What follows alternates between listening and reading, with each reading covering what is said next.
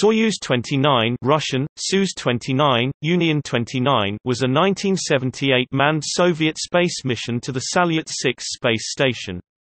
It was the fifth mission, the fourth successful docking, and the second long-duration crew for the orbiting station. Commander Vladimir Kovalyonok and flight engineer Alexander Ivanchenkov established a new space endurance record of 139 days. The crew returned in Soyuz 31, which had been swapped by a crew launched in August who returned in Soyuz 29.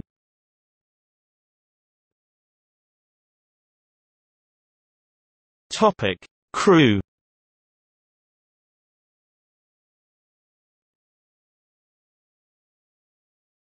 Topic: Backup crew.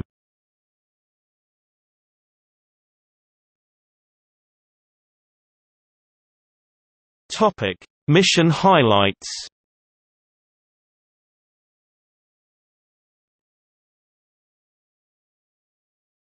Topic: Launch and station reactivation.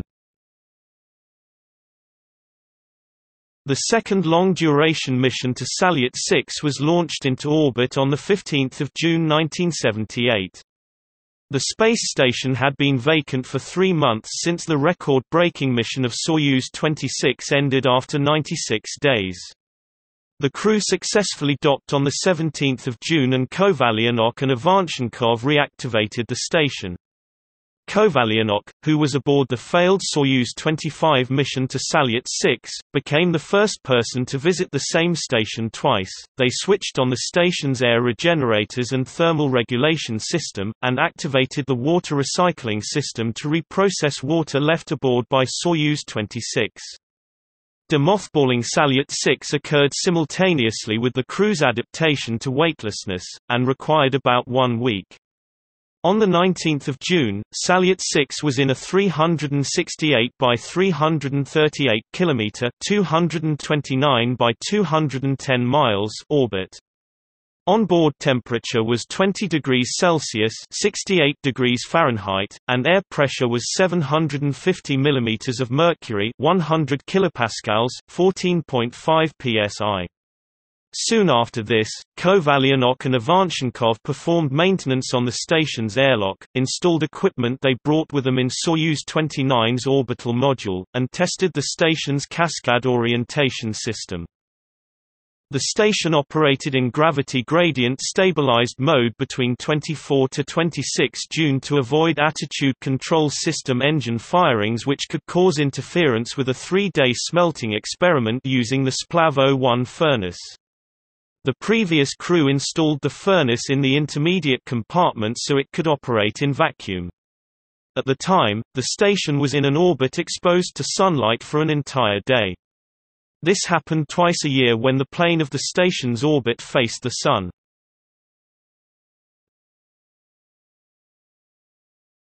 Soyuz 30 crew visits, Progress 2 docks. Soyuz 30, with Piotr Klimuk and the second Interkosmos participant, Mirosław Hermaszewski of Poland, arrived at Salyut 6 on 29 June. For the third time, the Salyut was a 4-man orbiting space laboratory. The activities of the Soyuz 30 crew, however, were severely curtailed so as not to interfere with the Soyuz 29 crew. They returned to Earth in the capsule they came in on 5 July.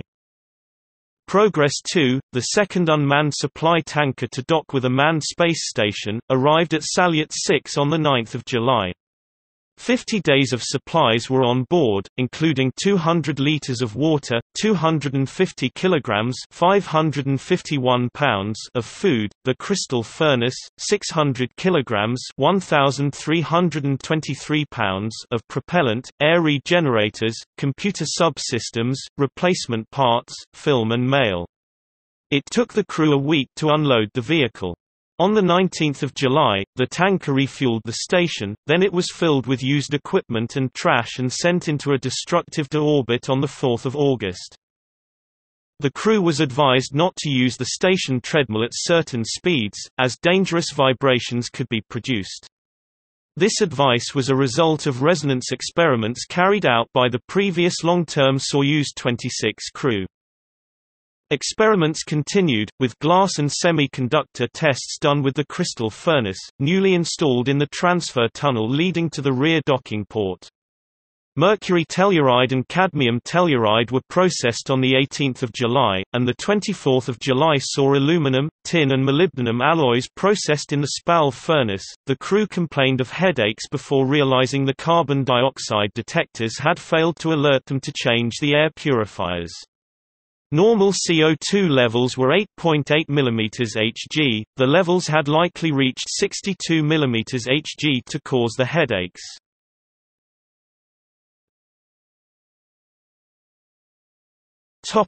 Spacewalk, Progress 3.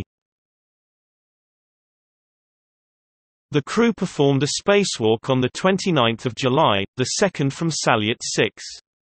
The main mission was to retrieve material from the Medusa experiment, left on the station's exterior by the Soyuz 26 crew in December. The experiment was designed to test various materials' exposure to space.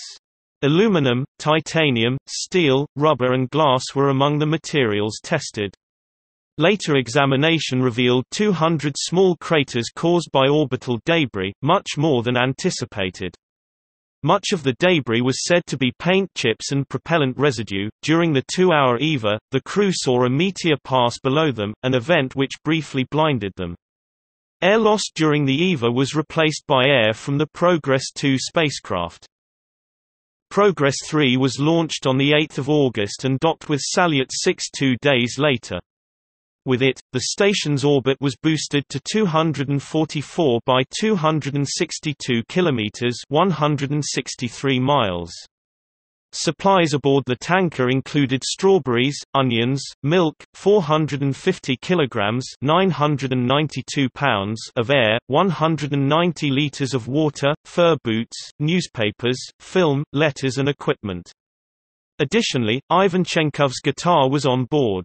It was the first tanker not to carry a fresh supply of propellant for the station, as Progress 2 had so recently replenished Salyut 6's tanks. The Progress was deorbited on 23 August. The station was put into gravity gradient stabilized flight on 11 August for materials processing with the crystal and splav furnaces, and the crew underwent medical experiments on 16 August.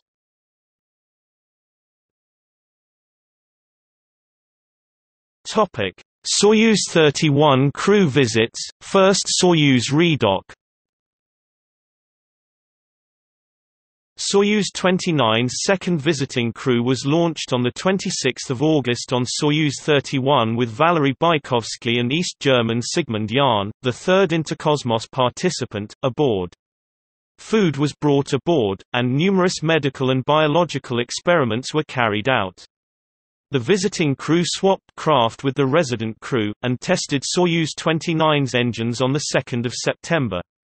Seat liners were exchanged the next day, the craft undocked, and Bykovsky and Jahn returned to Earth. On 7 September, after the Soyuz 31 crew had left, the Soyuz 29 crew entered the Soyuz 31 craft and undocked from the Salyut 6 station. The Salyut was put into gravity gradient mode, the Soyuz activated its docking radar, and the Salyut responded by pointing its forward port at the Soyuz.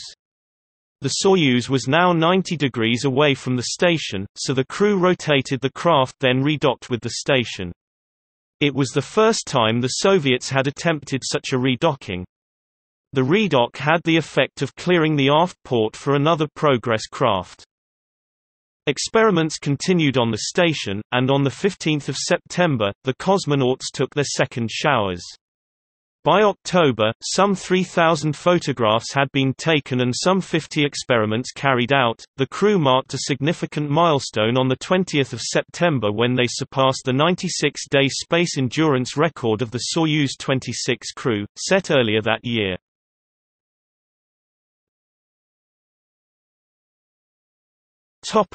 Progress 4, propulsion system troubles, and return to Earth. The third Progress tanker for the crew arrived at Salyut 6's aft port on 6 October. Progress 4 had 1,300 kilograms (2,866 pounds) of equipment aboard, including air canisters, clothes, magazines and food. Ivanchenkov's wife had smuggled some brandy-filled chocolates into a box of candy, and when the crew opened the box, the chocolates flew out. It took them 2 hours to retrieve the candies. Refueling was completed on 13 October, 2 burns were used to raise the station's orbit on 20 October, and the Progress was deorbited on 26 October. Towards the end of the mission, the cosmonauts noticed abnormal behavior with the station's engines and reported it to ground controllers. More experiments were carried out in the waning days of the mission. A lunar eclipse was observed on 7 October. Extensive medical tests were carried out between 17 and 18 October, and more material experiments were conducted in the crystal and splav furnaces on 22 October. The crew exercised 3 hours a day during their final month in orbit. Experiments were transferred to Soyuz 31 on 30 October, its engines were tested, and the station's interior was cleaned. They returned to Earth on 2 November, landing 180 kilometers (112 miles) southeast of Zhezkazgan. The landing was covered live by Soviet television. The crew mostly recovered in 5 days, and fully recovered 25 days after their return. They were the first crew to have difficulty talking after returning to Earth. Despite all this, their condition was slightly better than the previous long-duration crews. They had spent a total of 139 days in orbit. After the residency was finished and Salyut 6 went back into unmanned mothball mode for the next several months, ground crews studied telemetry data from the station to figure out what was wrong with the propulsion system. They concluded that a leak in one of the UDMH tanks had contaminated the nitrogen pressurized bellows that fed propellant into the engines. Further use of the main engines could aggravate the leak and possibly ruin the entire propulsion system, including the attitude control thrusters. As a result of this development, it was decided to not risk firing the main engines again for the remainder of the station's operating life. With Salyut 6 limited to its attitude control thrusters, all orbital maneuvers from now on had to be carried out by visiting spacecraft. The relatively good shape the crew were in was seen as a direct result of the hard exercise program carried out in the final days of the mission, and cleared the way for even longer flights.